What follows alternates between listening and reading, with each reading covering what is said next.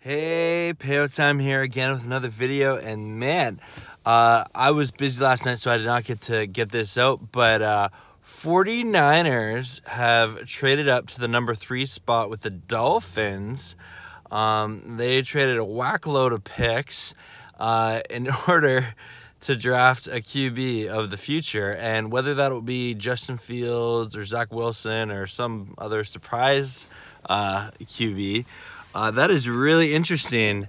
And you know, you could say that the 49ers are a really good team, but their greatest weakness is injuries. So as a Rams fan, this does make me a little nervous. I know a lot of Niners fans, shout out Jay in the Bay, and my brother Dan. If you know, you're probably super hyped about this because it's exciting and it definitely changes up the whole first round. So every mock draft you've read up to this point, throw it out the window because it doesn't matter. The Dolphins also, from the 12th pick that they got from the Niners, were able to swing a trade to go up to the 6th pick with the Eagles. So really curious to see how this all plays out.